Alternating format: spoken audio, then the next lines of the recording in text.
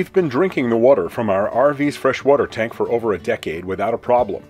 It's perfectly safe to do, as long as you sanitize your freshwater system periodically. If you saw our first video on this topic, we only sanitized the cold water lines. That's because the primary purpose is to make the water safe to drink. Since a lot of people asked about sanitizing the hot side of the system as well, we're going to do both the hot and cold sides today. If at all possible, the absolute ideal time to do this is on a day when you're planning to take a long drive, preferably down some pretty twisty roads. This will agitate the water in the tank, helping to clean it as you drive. Since we'll be doing some tank flushing as part of the process, your trip should ideally take you from one full hookup RV park to another one, neither of which have drought or water use restrictions. It's particularly important to end your drive at an RV park with water hookups, since you'll be arriving with a tank full of bleachy water. The only supplies we'll need for this job are some bleach, a 1-gallon pitcher, and an old measuring cup. Start with your fresh tank no more than about half full, leaving room to fill the tank after adding the bleach. If you have an ice maker, be sure to turn it off before starting the process. If you have a drinking water dispenser at your kitchen sink, it likely has a carbon filter underneath the counter, which we'll want to bypass to avoid running bleach through it. Bypassing the water filter is easy.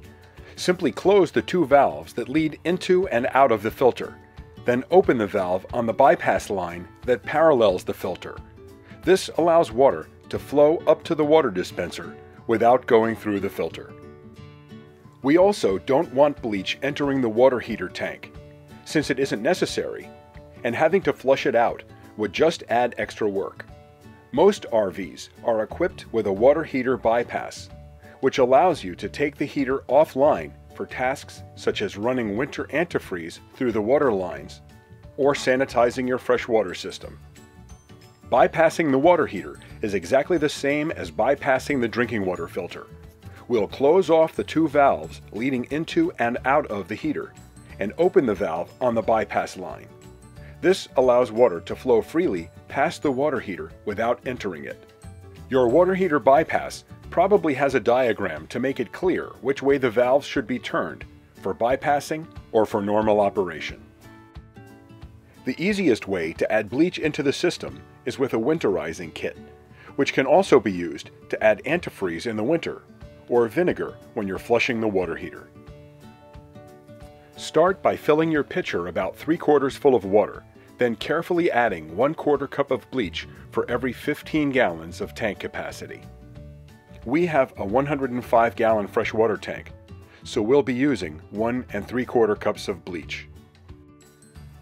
Now make sure that you're disconnected from the water hookup, or at least that it's turned off, and turn your freshwater tank fill to the on position.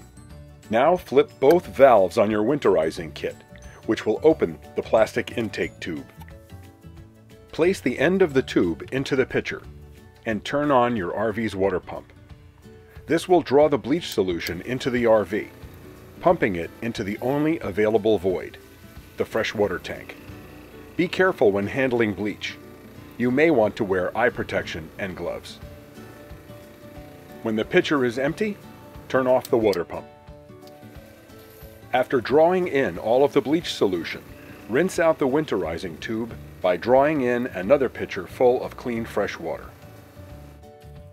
Now you can switch the 2 valves on the winterizing kit back to the normal position, as we won't be needing it again. If your RV isn't equipped with a winterizing kit, you may have a water fill that allows you to pour the bleach solution directly into the tank using a funnel.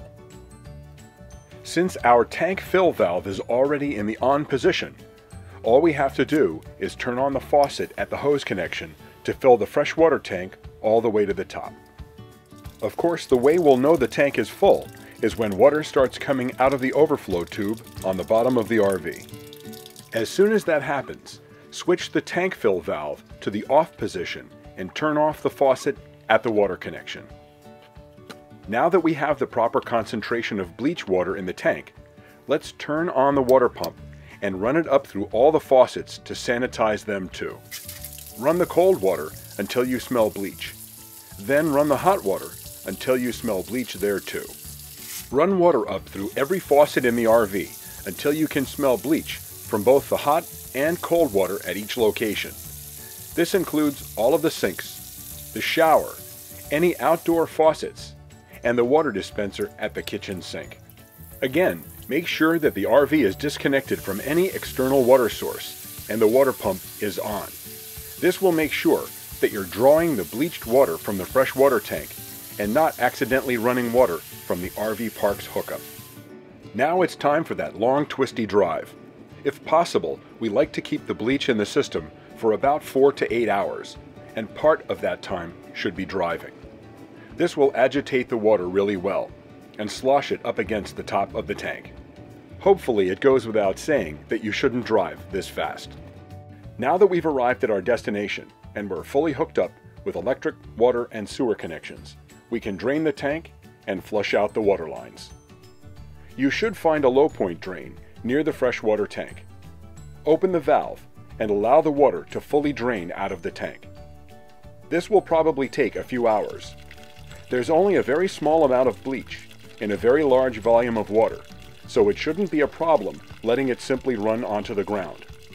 However, if you're fully hooked up with a sewer connection and you're in a spot where it's more appropriate to pump the water into the sewer system, you can simply turn off the water at the spigot, turn on your water pump, and turn on one of your faucets. Pumping 100 or more gallons of water through your water pump will not harm it.